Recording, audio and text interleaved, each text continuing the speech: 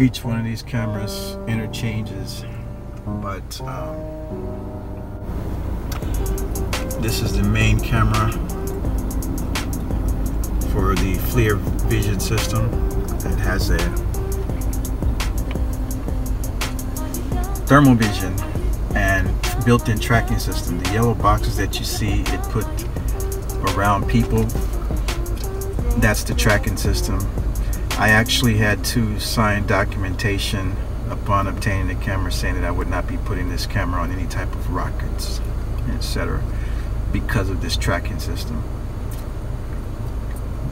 But as you can see now, I have all monitors showing that, and each of the 9 cameras that I have are interchangeable through any of these three monitors. Right now I can make this one, which is primarily for rear viewing, but it's showing the reverse now, but it has the option to show the FLIR vision camera, as does this 10.2 media center. Let's get some music in on here. Oh, you know what?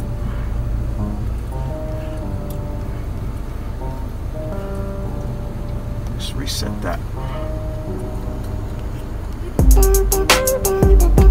But there you are. It works.